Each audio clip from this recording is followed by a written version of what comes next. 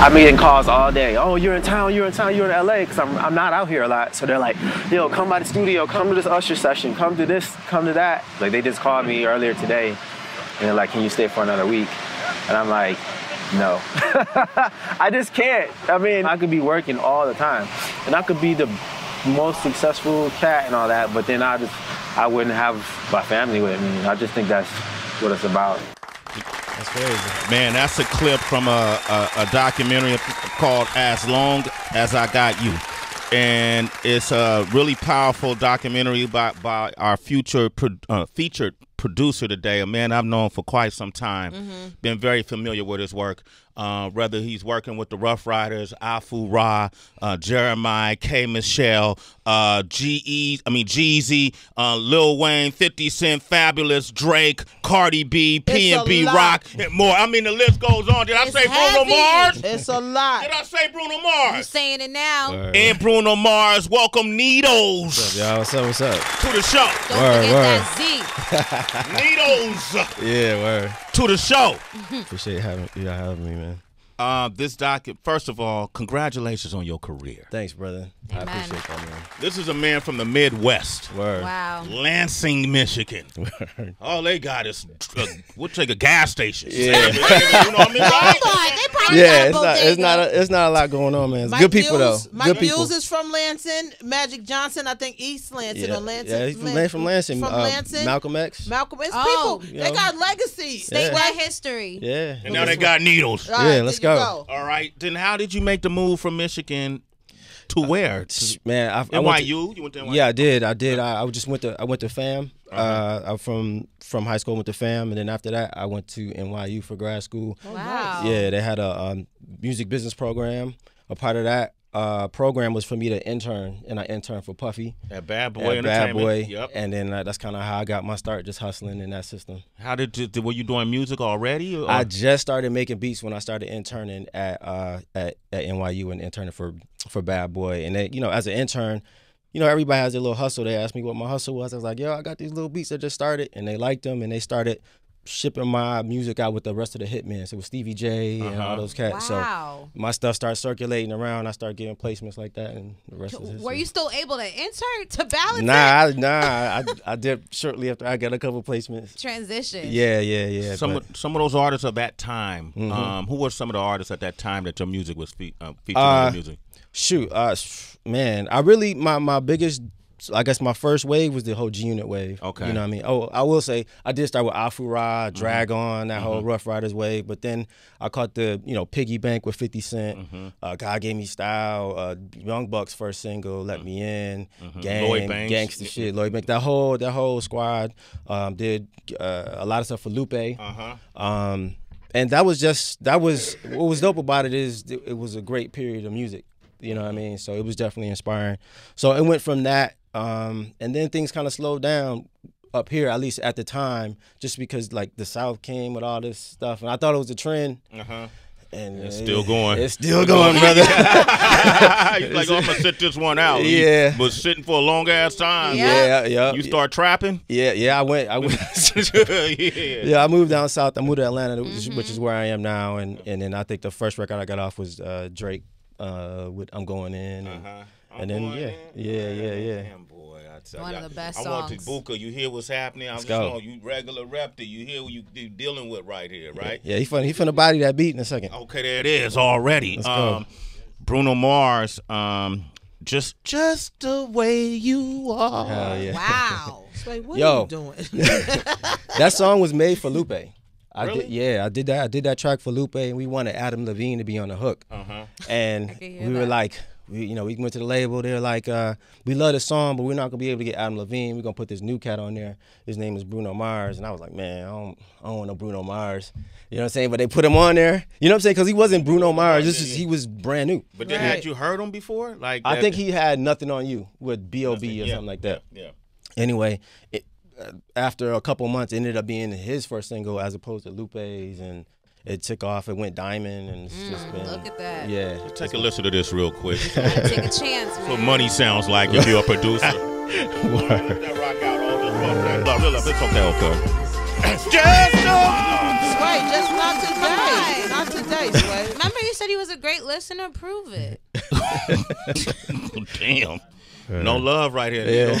Yeah. See, their attitude towards me is what your attitude was towards Bruno Mars. Well, and then look what happened for you and Bruno Mars. Yeah, man. You see what I'm saying? Yeah, not man. equivalent. You connected? Yeah, I got you, brother. Whatever, Needlz. You've done a lot of big, impactful things. There's not enough time today to really dig and dive in it, but I was just one of the citizens that tune in to get us a little bit of the surface. But one of the most inspiring and powerful things you've done is releasing this 15-minute short film called As Long As I Got You, and it's right now circulating in a lot of film festivals. It's an independent thing, correct? Yes, correct. That you put together. Can you give us the premise of this 15-minute film?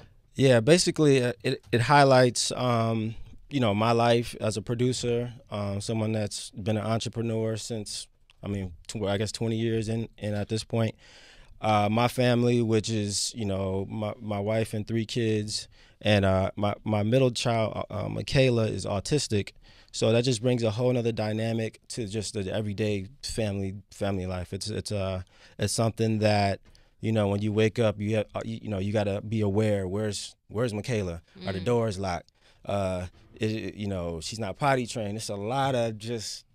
It's a lot. It could be a lot. So I just really wanted to bring awareness, just some more awareness to autism, especially in the Black community, which I think is really important because we often get diagnosed late, and we often get misdiagnosed.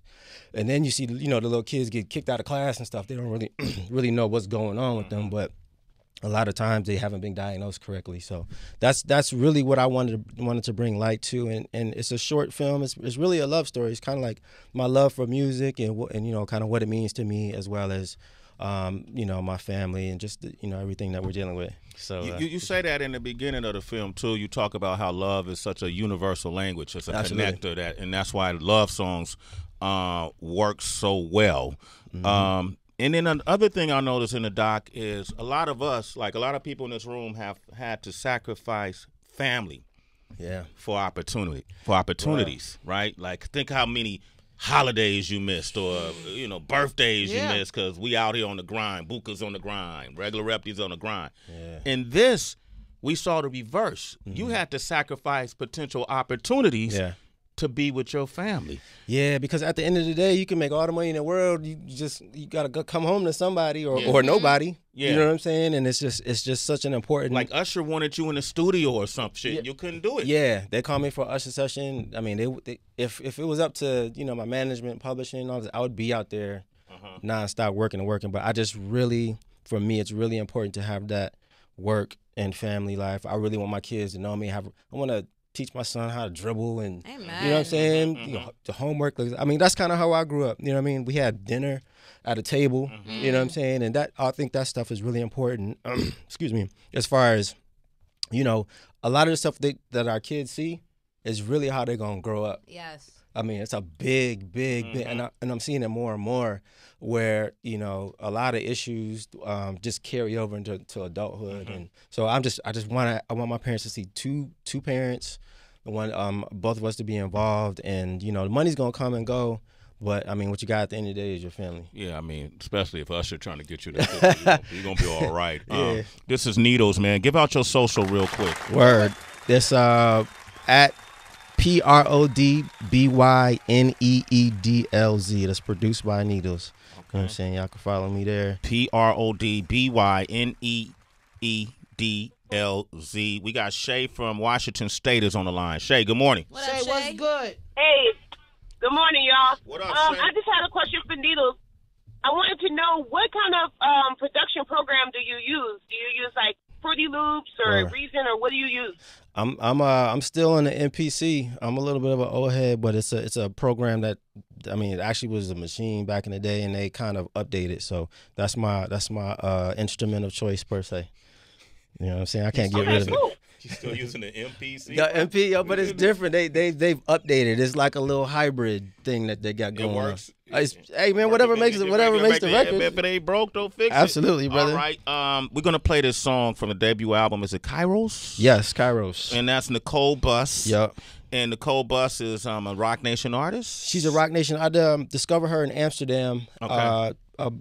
A few years ago, executive produced her project, produced 10 records, and it's been a passion project of mine. Like a lot of times, I'll go out, do singles for cats, and then go and do passion projects. And this is one of mine. It's just basically outside of her having an amazing voice, it's kind of an ode to like 90s hip hop. So if you listen to the album, you'll hear flips from like Cream. We flip Cream, we flip Black Moon joints. A lot of the stuff. What's we Black can go. Moon joint? What is it? Don't fuck up for us. All right. Nah, why am I Johnny Blake? Give him some water. Yeah, no. He got the water. Yeah, no, we flipped Tom's Diner. We flipped a lot of records. Yeah. We flipped I don't know if you got Rain. We got Rain. Yeah, play that joint. Yeah, I don't know if you got. Word. But that's kind of like, I mean, the first single "You" was a flip of Cream, and we just wanted to bring some feeling back to the R&B. first single was moving so rapid on them Billboard the R&B adult charts, Word. right? And that was the "You." So we're gonna play Rain right now. Nicole Buss, new album Kairos, available now. Citizens, love introducing you to new artists. Here she is. We got the Cypher up next. Woo.